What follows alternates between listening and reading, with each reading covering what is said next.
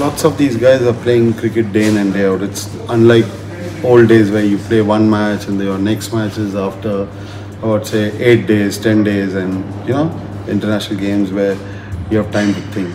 These days there's hardly any time to think about too much about any game, because by the time you think and you're done, your next match is also finished.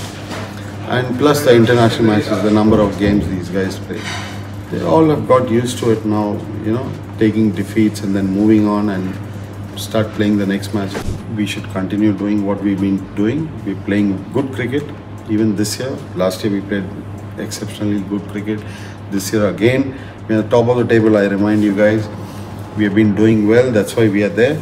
And another 1 or 2, 3 games and you're back on track. So one more win again will put you back on track and start playing good cricket again. I think it's a testament to how strong we are as a team and what we offer as a team. So to come here tomorrow and get a win will be huge, especially after losing to these guys last time round at home. So we're looking to come one back tomorrow and get a win.